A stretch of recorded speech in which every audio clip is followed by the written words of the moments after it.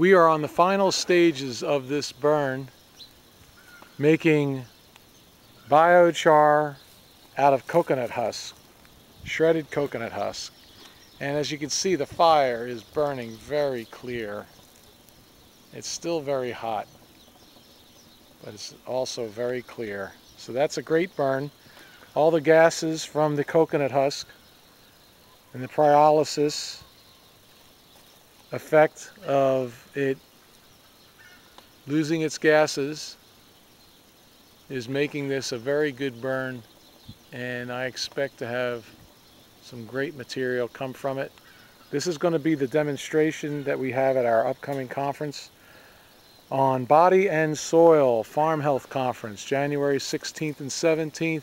Go to mauigrown.com, and we're going to have this demonstration at this conference. It's a weekend conference up here in beautiful downtown Olinda, Maui. Uptown. At Kumalani Organic Farm, Olinda, Maui. Can you believe it's winter? mauigrown.com.